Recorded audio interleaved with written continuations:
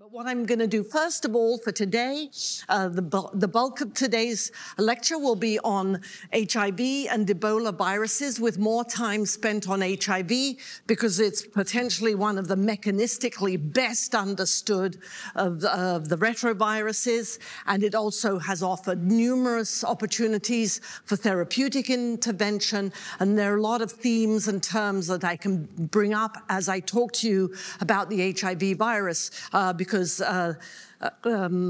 it's just a great exemplar of the viruses. Okay, so HIV is what is known as a retrovirus.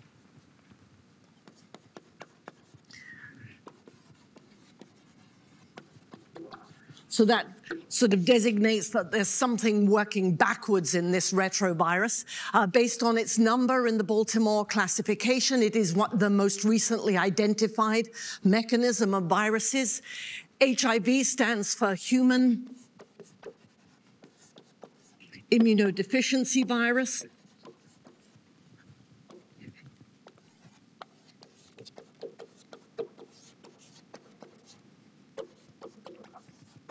And when you hear the term HIV, you'll often hear HIV/AIDS, where the AIDS part stands for acquired immunodeficiency syndrome.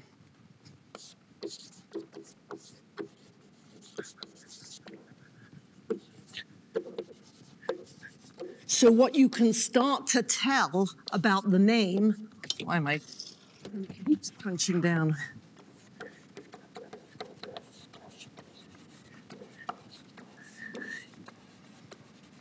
Is there something related to the immune system with respect to this virus?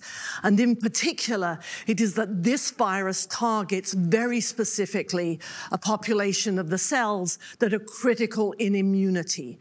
And when the virus attacks those cells, the person infected with the virus becomes immunodeficient.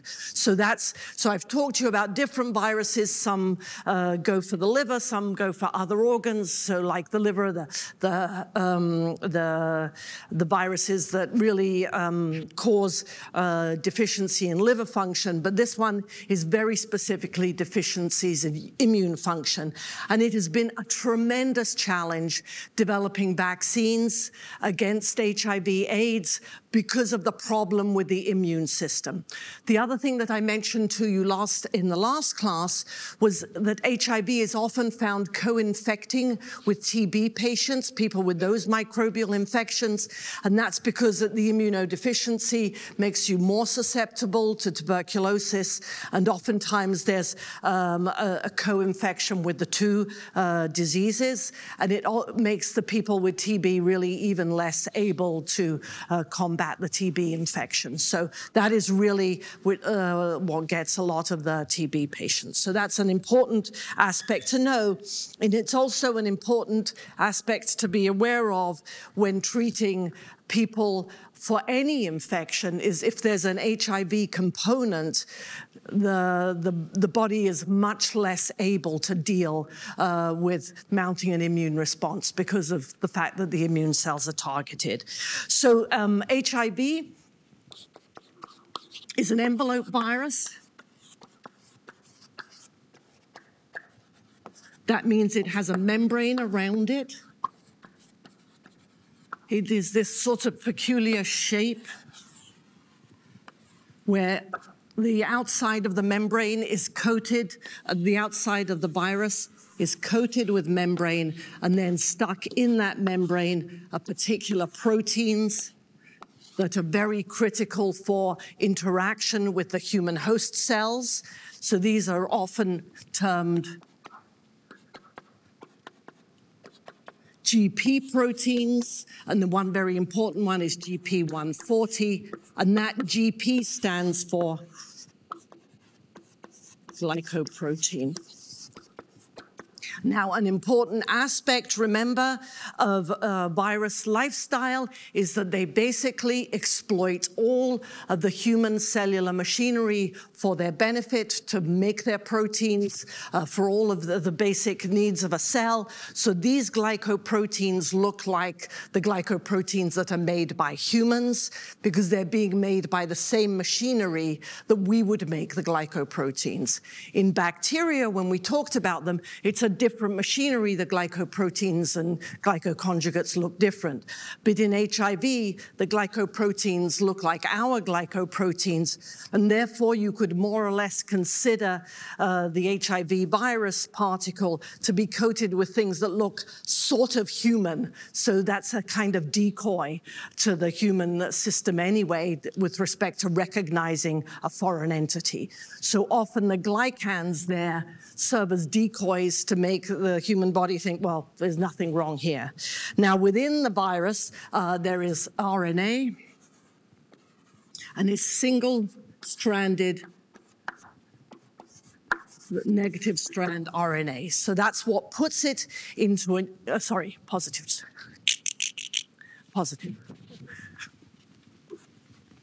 So what puts it into a separate category is the fact that the genetic material in the retroviruses is single-stranded RNA, and it's the positive strand. So far, we've talked about two other types of virus mechanisms. The double-stranded DNA, remember that was, as an example, that was smallpox. And we've also talked about the single-stranded RNA negative strand. And our best example there was the influenza virus, which is a segmented genome.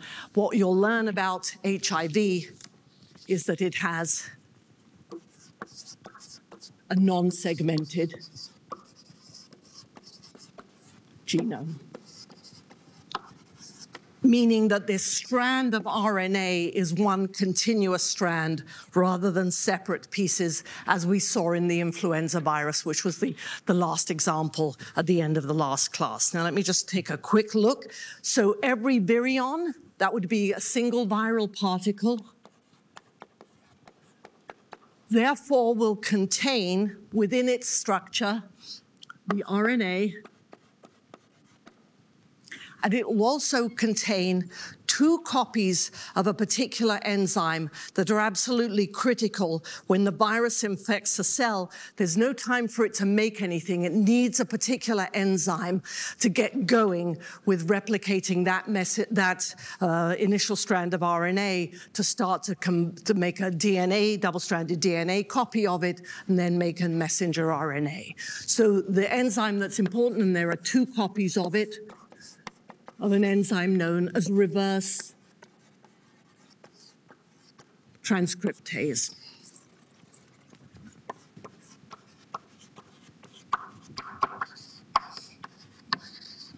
So basically, the virus structure is fairly simple. There's a capsid inside with the RNA, plus the reverse transcriptase that I'm just showing as a filled circle here. And then surrounding the virion is a membrane bilayer with GP proteins stuck into that membrane bilayer that are going to be important when one starts to think about the infectivity by the virus. Right, there's a second glycoprotein that's also important, which is known as GP41. And these are very specifically part of this complex, but sort of associated with the GP140. All right, so now let's take a look at the virus life cycle, or details of this virus. But first of all, I want you to take a look at T cells. You've heard a lot about T cells. They're a major component of the immune system. So I'm going to home you right in on what the virus, the virion, recognizes on T cells and what makes it such a disaster for the human immune system. Okay, so here are typical T cell receptors on the surface of T cells. Just as a recap, I want you to remember T cells produce unique antigen-binding proteins and that are put onto the T cell surface, and they provide cell-mediated immunity by destroying antigens such as viruses.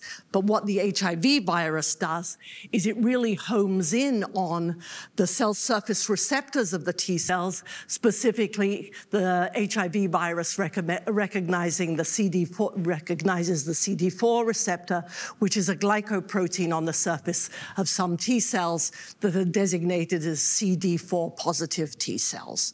So if you have circulating T cells, that would be the first place where the HIV virus attaches to the T cell to cause infectivity, thus debilitating the ability to mount the type of immune responses that T cells are involved in. So it's very important to now understand why the physiology of this virus is to knock out the thing that's there to protect us from foreign antigens, which makes it so serious. Now, HIV first started to emerge in the early 80s. It was more or less designated as a death sentence. As you may be aware, HIV circulated around the gay community in the San Francisco area very rapidly, but it then, became incredibly widespread. There's a possibility that the jump of the virus from primates to humans, the virus might have originated in Africa. There's a lot of work done on the origin of this virus, but it sort of came out of nowhere. It was something that was unexpected, unanticipated, and hitting people just like a cannonball. It was literally a death sentence early on. As the mechanism of the virus became understood, a number of strategies could be put in place with respect to antiviral therapeutics to target this particular virus. And what we will see is the 4 types of targets that have been named as targets for therapeutic agents, why they work, how they work. And we'll see the mechanisms of those as to how they pertain to the HIV virus. And we'll talk about things like combination therapies. So early on, there was really nothing. Gradually, early therapeutic approaches started to emerge, but they were devastating treatments because the drugs were so poor against the HIV virus. People were taking massive handfuls of medications a day to try to stay ahead of the virus.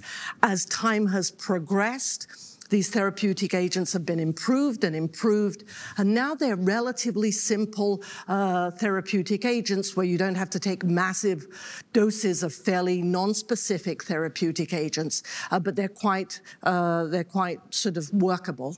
The problem is, and you'll see why, people have to take these therapeutic agents for life. Once cells are infected with HIV, there will always be a population of the virus genetic material in the human genome. So you can't just say, I feel way better, not taking these drugs anymore, because there is the chance that in some repository, in some of your cells, the virus genetic material is still there. And you'll see which enzymes in HIV are responsible for that, okay? So let's take a look here at the group 6 retrovirus, named HIV/AIDS. In 2015, there were 37 million people infected, nowhere near enough in treatment, about half of those in treatment, and about 1.2 million deaths. This may account also for people co-infected with TB. I mentioned to you when we started talking about infectious disease, I really encourage you to go to the NIAID website. There is tons of really interesting information, not just sort of from a clinical perspective, but from a mechanistic perspective, from a treatment perspective. There's really important things. So I really encourage you, if you are interested in infectious disease, the National Institute of Allergies and Infectious Diseases component of the NIH is the one responsible for all the research on infectious disease. And in fact, for many, many years during the crisis with HIV, there were special earmarked funds for any research towards the development of therapeutic agents.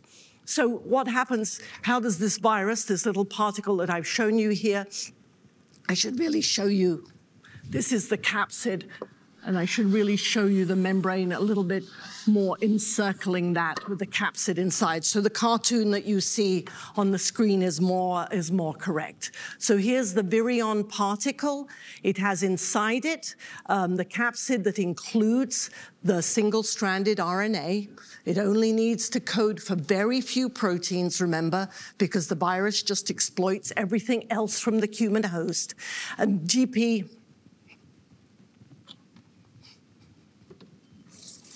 120, sorry for that typo, please correct that. And GP120 is displayed on the surface of the virion, and in fact, it's GP120 that interacts with the CD4 receptor on the surface of a target host cell, a T cell. Now, there is a second receptor that's quite important. It was not discovered until quite a bit later on. It's designated as the co-receptor, and the interaction of the virion with the host cell is only good when there's both the CD4 receptor plus the co-receptor. And this was found through careful biology that realized there was another critical component for the infectious disease. And that is designated as the CCR5 receptor or CXCR4 receptor. So both receptors on the surface, the virus has evolved or selected out to recognize cells that have both of those types of receptors on the surface, which ends up making them very targeted towards the T cells. Once that association occurs, then becomes the process of fusion. So remember, I told you that large things can get into cells by sort of merging a membrane with the membranous surface of the cell. So what is happening as those two receptors are engaged is the virus membrane is coming close to the host cell membrane and starting to fuse through the action of GP120 along with the receptor and the CD4 receptor and co-receptor. And I'm going to show you a movie that shows that part of the fusion because it's really cool to see it in action.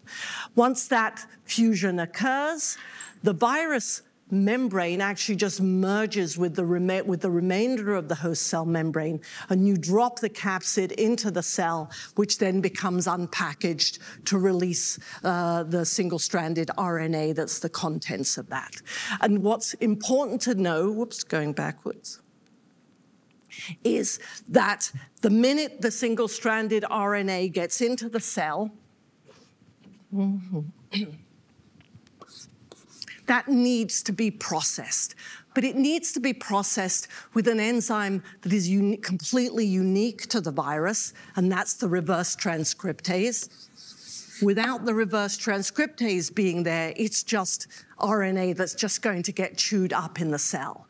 So what reverse transcriptase does, it reverse transcribes RNA into DNA.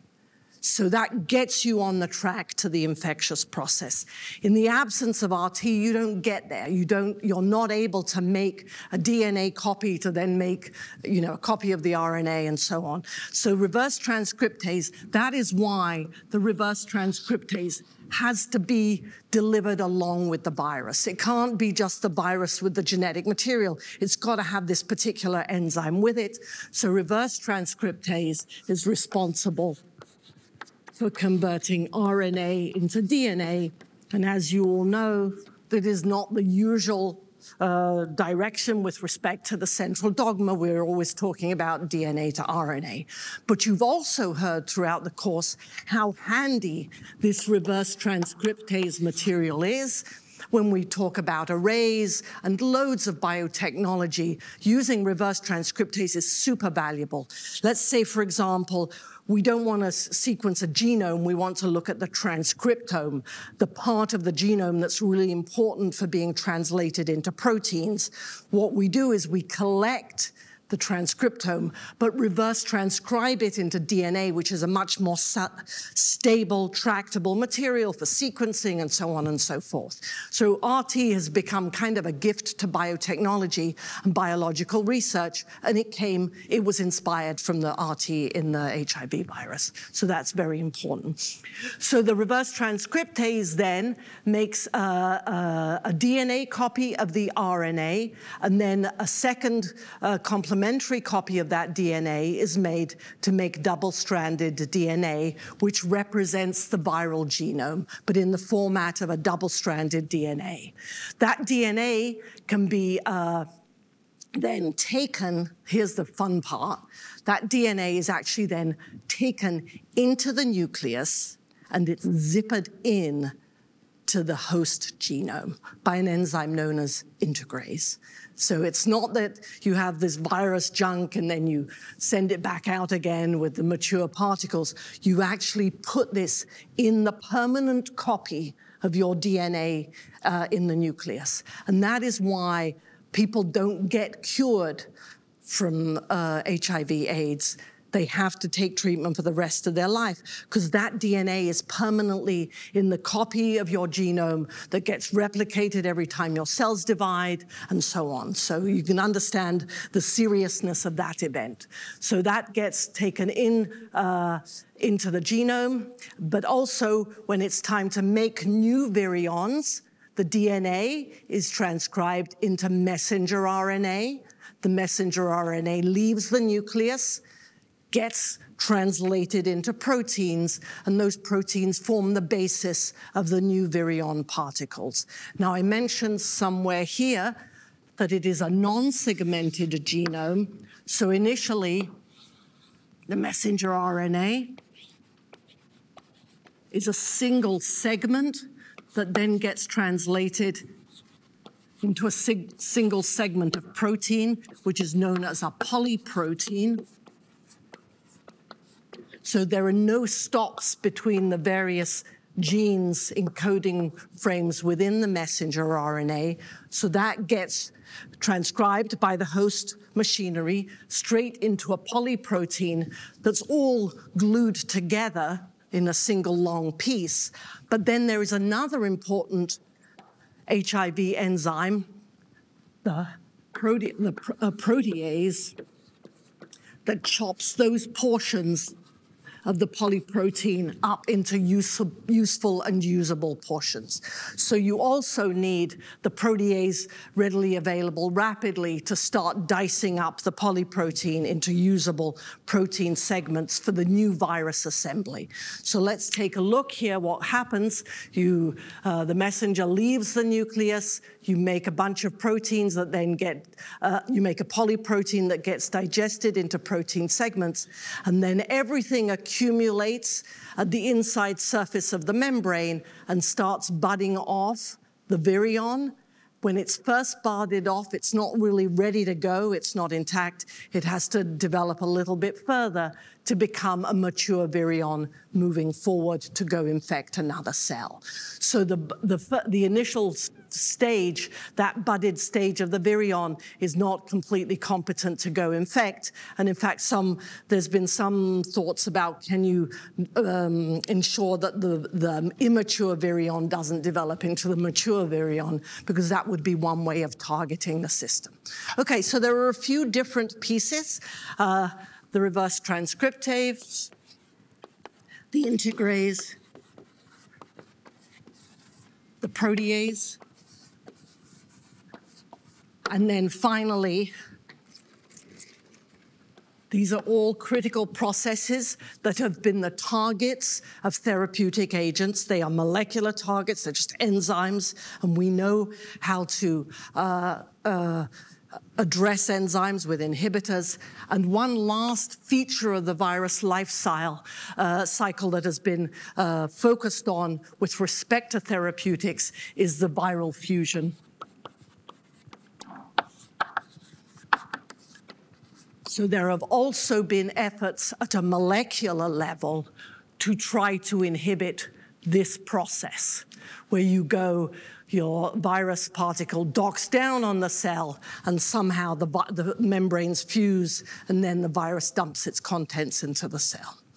Okay, this is just sort of a quick, sort of more beautiful view, but in a minute I'm going to show you a video, but I thought it was kind of nice because it really allows you to look at the different steps in the virus life cycle: recognition, fusion, delivery, making the double-stranded DNA, integrated the DNA into the genome, and making new viral proteins. So those steps, they're pretty logical. It's just like step 1, got to find my target. Step 2, I've got to stick to my target. Step 3, I've got to deliver my genomic content into my target, and so on. So I don't want you to think like this is a bunch of steps to memorize. They all sort of make sense in a logical progression of events to make the virus be able to go all the way through to budding off new, immature, and then mature virions.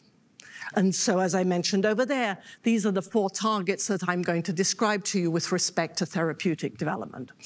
And this is where they all work: the fusion early on, the reverse transcriptase, taking that single-stranded RNA to a DNA copy, the integrase, which zips the genomic material into the genome, and the protease that cleaves up the long polyprotein to make mature pieces of protein that are part of the virus.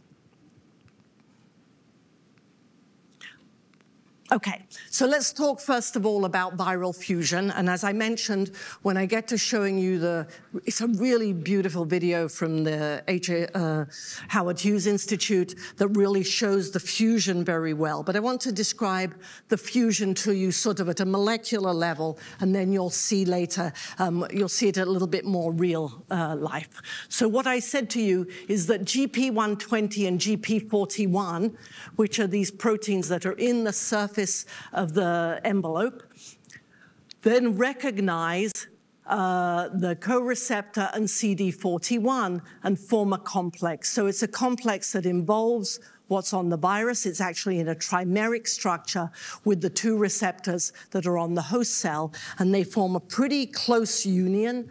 And then what happens is there are a series of events that tug the 2 membranes together, mechanically linked to conformational changes of the protein, and basically splosh the 2 membranes together for a fusion event. So it's through the conformational dynamics of that large complex happening in sequence after the first interactions that get you to a fusion event. So these initially look like this, but then they start changing their shape and making a fusion event. So you could look at it as initially you have the complex formed, but then later on there's been a twisting of the structures, the large macromolecular structures, to fuse the membranes. So for quite a few years, and I don't think it was the most successful of the approaches with respect to therapeutics, people thought that maybe you could inhibit the interaction between GP120 and those receptors with small molecules that might inhibit the progress through the fusion process. So that was deemed a viable target. It's not the same as an enzyme target, but it's definitely a critical point in viral infection. And what was made were short peptides that might stabilize this complex and avoid the structure moving forward to the fusion-related complex. So that was one sort of series of events. So those peptides were designated as C-peptides. They would bind to this portion up here that's pointed to with the N. They'd stick and they'd basically jam the cogs. They'd stop that event occurring by binding quite tightly to part of the fusion complex, okay? The drugs, the therapeutic agents in that case were peptidic, kind of large. They don't diffuse into cells, but that's not a problem because this target is outside the cell. So there's no need for that to get into cell for its effect. All of the other therapeutic agents I'll describe to you are molecules that need to get into cells in order to do their job. But this particular strategy didn't involve that, which was why it was fairly attractive early on because it was a very different target from the others. So the next step I want to describe to you is inhibition of reverse transcriptase. So this is a RNA-dependent DNA polymerase. Okay, so different from the other DNA polymerases. We have DNA-dependent DNA polymerases, but we don't have the RNA-dependent ones. And so the types of strategies that were used initially was to use types of analogs of the nucleosides that will be used in polymerization. So the reverse transcriptase, the first types of targets, what's going on down there? The first types of targets were nucleoside analogs because they can inhibit the polymerization. And you're going to realize you know quite a bit about these when we first look at the structure. So I'm going to describe to you what are known as nucleoside analogs. What does this term mean? Nucleoside means it's a nucleobase plus a sugar. There's no phosphates because remember, there's an S there. And it's an analog, meaning it's not one of the native ones, but it, that looks good. I'm looking. Okay, I'll grab her and you get the bag. Okay, so it's a nucleoside analog, meaning it isn't the standard nucleosides that you put into your DNA. And the most critical first line actually became azidothiamidine. So look, that's the thymine nucleobase. It's a sugar, but it's different from the regular ribose that's either in RNA or DNA. And it's 2-deoxy, so it looks more like a DNA building block. But check it out. At the 3' site, there is an azide. What do you think this thing does? Or have I already told you? Yeah. What do you think this thing does to stop the virus marching forward and turning its RNA into a DNA copy? Can it polymerize? No. So what do you think? So how does it work? It just grinds to a halt. What technology does this remind you of? Yeah. The sequencing with the dideoxy. Yep. So it's really cool. I mean, we're using something like this for sequencing, blocking the chain growth to get pieces so we can tell the sequence. But this is a very viable drug for the reverse transcriptase for kind of similar reasons, because it stops translation, it stops polymerization. Now, there's one important thing that I need to tell you about this AZT, as it's termed, azidothiamidine. AZT is what is known in the industry as a prodrug.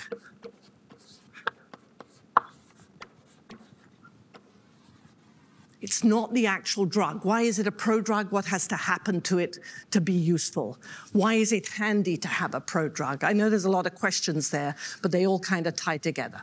So it's a prodrug. It can get into cells, right? What has to happen to it for it to be useful in inhibiting reverse transcriptase? Because it won't do it all on its own. Look at that structure. There's something missing in that structure. What are the building blocks in the polymerases? Are they nucleosides? No. Up there. Yes, exactly. So you have to convert this neutral molecule that can sneak into a cell by kinases that put phosphate groups onto that molecule so that that molecule can get engaged in polymerization. You can put one nucleotide onto a growing strand, but then it can't go any further because of that azido group at 3, which would be the normal place you grow. So prodrug strategies are very useful. It's a way of having drugs that aren't quite drugs yet, but they become drugs once they are at their location. It's not handy to use the triphosphate of AZT as a drug because it can't get in the cell. So we deliver a cellularly available molecule. We let the promiscuous enzymes in the cell convert it to a triphosphate, and then it becomes a real drug, the mature drug. So I think that's a very important thing about these types of therapeutic agents. And what I want you to know is that many, many viruses are treated with nucleoside analogs, performing similar sorts of things, but in some cases, there's a lot of different tailoring goes on with the nucleoside analog. It doesn't always work to have the azide at C3 prime. Some of these features don't always work. So these have to be tailored in different ways to target different viruses, because in this case, AZT hits reverse transcriptase, but there may be a different flavor of enzyme that you, polymerase enzyme that you need to inhibit in other organisms. So there's a lot of options. Yeah. Does it only affect like RT, or could there be side effects of like the cell, like a host cell using it by like accident? There can be, but I think the most important thing is that the RT is very promiscuous, so it's much more likely to pop this building block in and doesn't have the mechanisms to reverse that reaction, all of the cleanup that gets done with normal DNA polymerase. So our DNA polymerase is going to be a lot more tuned up to avoid these mistakes, but the viral reverse transcriptase just churned through and making it. So we're protected by our own proofreading and other types of mechanisms to avoid it really messing up replication. But that's a very good point. Okay, so remember the central dogma, and this is why this process confounds that, and that's azithromycin, and we've already discussed that. So the next enzyme that became quite an important target because it was a new target was integrase. So I will tell you, though, that reverse transcriptase inhibitors like AZT were used early on, but people with the virus rapidly developed resistance to that therapeutic agent. It was one enzyme that was just mutating like crazy, and the organism could slip through that net. So the development of therapeutic agents didn't stop with AZT. It was like, we need to hit other targets for us to have a therapeutically viable combination of therapies that can really stop this virus effectively. So a next enzyme that was targeted is integrase. So this is the one that's been targeted most recently, and there are currently several integrase inhibitors. Integrase is a fascinating enzyme because it really is the enzyme that actually stitches that piece of viral DNA right into the human genome, just so it's able to be replicated, transcribed, and translated at any time. So integrase has been targeted. It was a tricky target to hit, but as you can see with several of these drugs, there are successful drugs.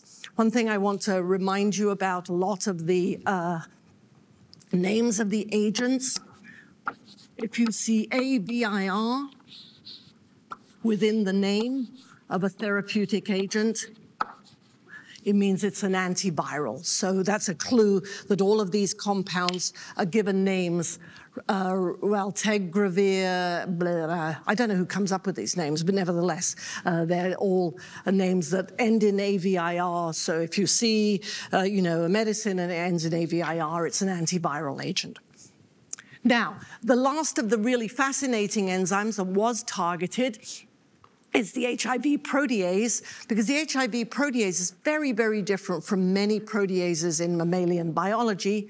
It's a simple dimeric structure. It includes, so it has quaternary structure. It has 2 monomer units that are 99 amino acids each, and each monomer contributes to an active site, contributes an aspartic acid to an active site, and those are involved in the mechanism. And what generally happens when substrates or inhibitors bind is these two flaps, one of them I've shown you in magenta, close down and close up the active site. And ritonavir was one of the first generation protease inhibitors that sat in the place where, where the substrate would normally sit in the HIV protease. And remember that the HIV protease is critical for maturity of the virus because it chops up the polyprotein into the necessary enzymes. They can't be functional enzymes in the polyprotein. They have to be cut up into the appropriate pieces. So the HIV protease had unusual specificity, and as soon as it was discovered and structurally characterized, every major pharmaceutical company jumped on, this was in the late 80s, to make successful protease inhibitors that just got better and better. Ritonavir is an example of first generation, but I think now we're on third generation type inhibitors, which just are better and better and much more selective and specific for the HIV protease.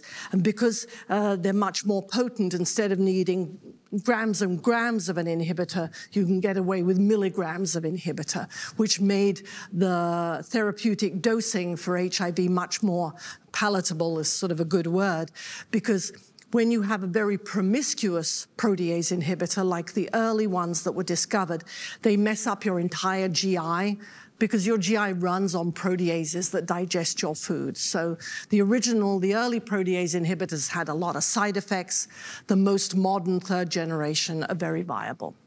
And this just shows you what the topic I want to hit on next is, here's the green and cyan, two monomer units of HIV protease. In yellow is an inhibitor that is bound. And just on one monomer of the two monomers, I've highlighted in red different resistance sites.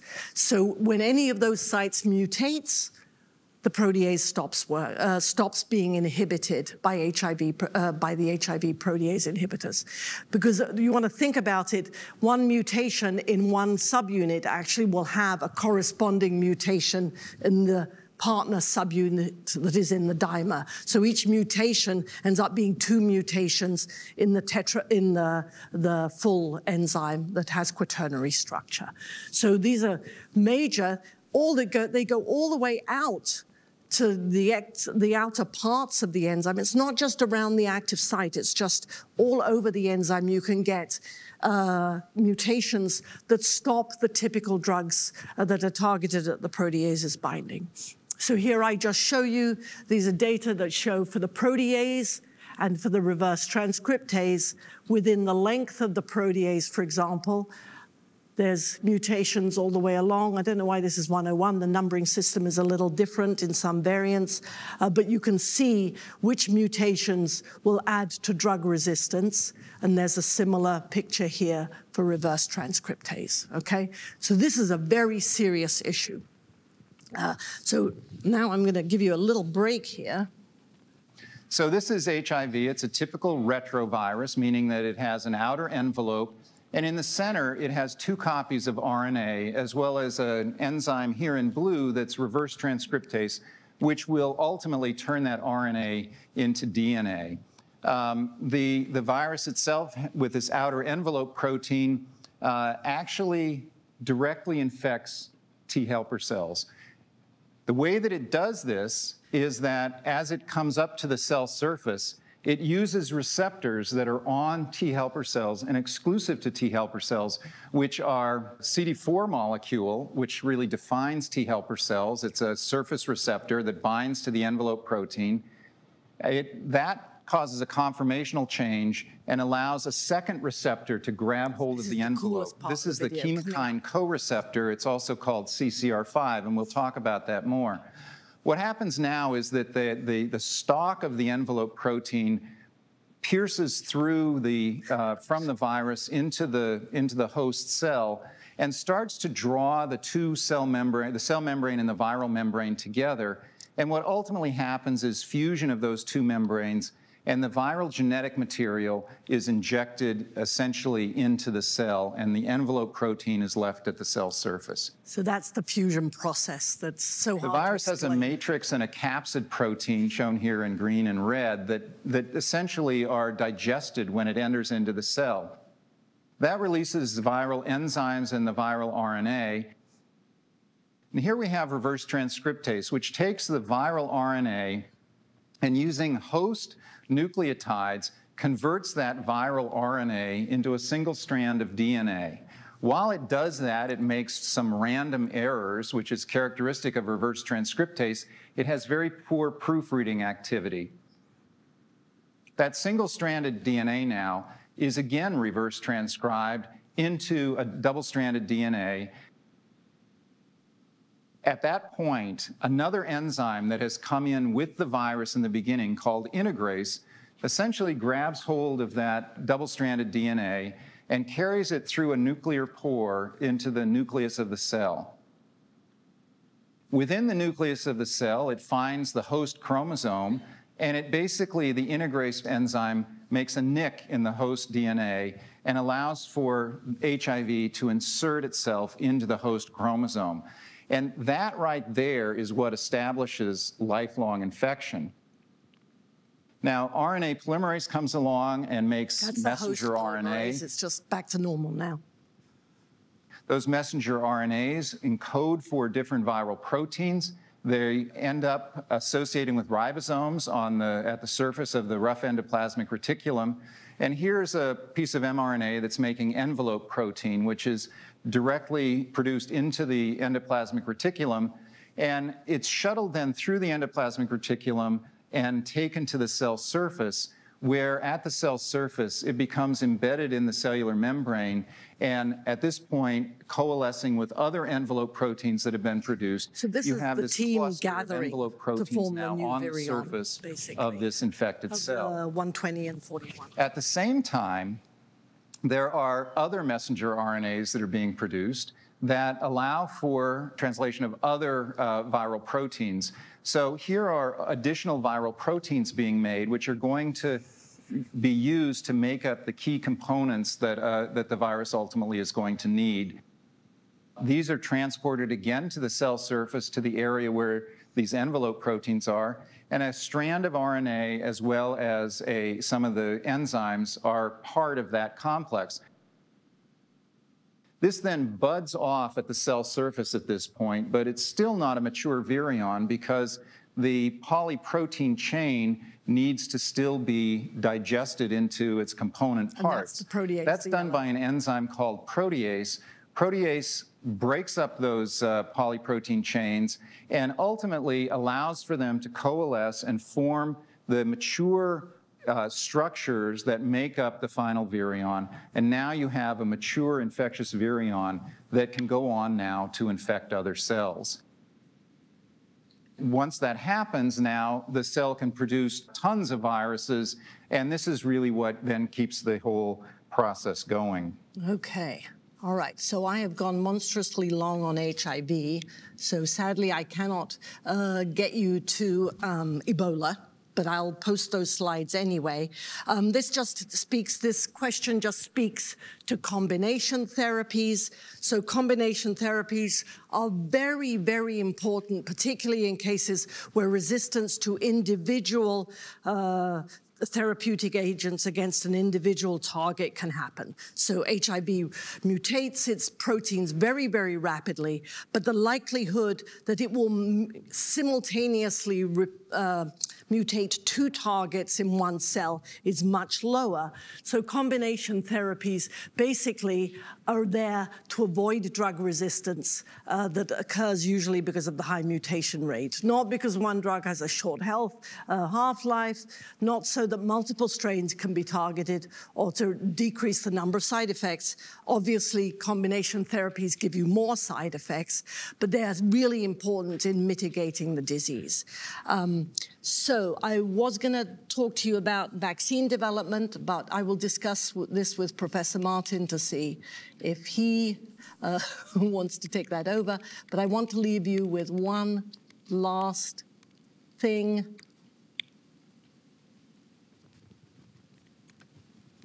Okay. 3 small points on next Wednesday. This is Fred Flintstone. I tend to channel Fred Flintstone because he wears this nice blue scarf. Next Wednesday is the last of the classes. We've got some good stuff lined up for you. We're going to have the topoisomerase demo from some people who submitted a topo demo for us. And then we're going to do 7016 Jeopardy. Now, don't think this is going to be cheesy. It's going to be tough, and it's going to be fun. And we're all going to be involved. Professor Martin and I will be the hosts. He's promised to dress up. Jackie will help me run the program because it's in a real Jeopardy program, and Hannah and David will keep scores. And we'd like to encourage you who come to be in teams of 2, otherwise there'll be kind of a lot of you. So when you come in, if you sit on that side of the room, put your 2 names on these boards, and if you're on the other side, put them on these boards, because Hannah and David will be posted there to keep score, and we will muster up some small prize for the winner here. So, yes, question? Will this count as the final? No. That would be a heck of an incentive, wouldn't it? What this will do for you is actually kind of help you refresh a lot of things, maybe identify blind spots. It was worth asking. It was a good question, yeah. So I'll post the questions afterwards as well. So, you'll be able to kind of say, God, I don't know what this question was about at all, and you can go and review a little of the material. Nice try, though. Oh, and there was one other thing. I just want to remind you that a vote is a vote. It's a democratic society, so you should please take time to fill in the evaluations on the course. Okay.